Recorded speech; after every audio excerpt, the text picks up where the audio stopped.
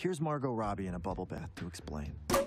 Basically, Louis Rainieri's mortgage bonds were amazingly profitable for the big banks. They made billions and billions on their 2% fee they got for selling each of these bonds. But then they started running out of mortgages to put in them. After all, there are only so many homes and so many people with good enough jobs to buy them, right? So the banks started filling these bonds with riskier and riskier mortgages. Thank you, Banjo.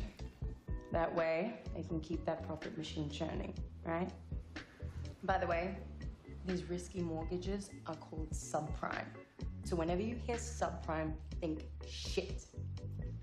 Our friend Michael Burry found out that these mortgage bonds that were supposedly 65% AAA were actually just mostly full of shit. So now he's going to short the bonds, which means to bet against. Got it? Okay. Now fuck off.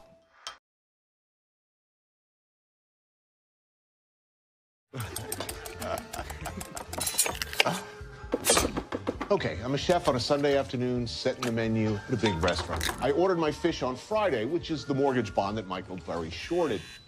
But some of the fresh fish doesn't sell. I don't know why. Maybe it just came out halibut has the intelligence of a dolphin. So what am I going to do? Throw all this unsold fish, which is the BBB level of the bond, in the garbage and take the loss? No way. Being the crafty and morally onerous chef that I am, whatever crappy levels of the bond I don't sell, I throw into a seafood stew. See, it's not old fish. It's a whole new thing. And the best part is they're eating 3-day-old halibut. That is a CDO.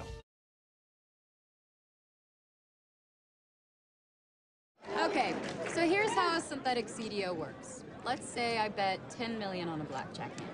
10 million because this hand is meant to represent a single mortgage bond.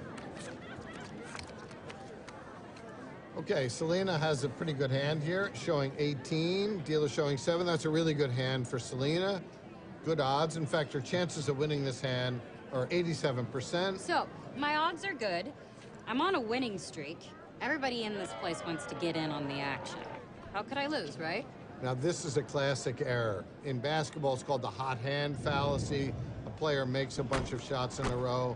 People are sure they're going to make the next one. People think whatever's happening now is going to continue to happen into the future. During the real estate boom, markets were going up, and people thought they would never go down. So people who are watching and think that I won't lose will make a side bet. Now this is the first synthetic CDO. I love Selena Gomez. I bet you 50 million she wins, and I'll give you a 3-to-1 odds. 3-to-1 odds? Okay, I'll take that bet. Now, somebody else is going to want to make a bet on the outcome of their bet. 50 million she wins. That will lead to synthetic CDO number 2. Hey, I bet you 200 million that lady in the glasses wins that bet. She probably will win, so I want a great payoff. How about 20-1? Deal.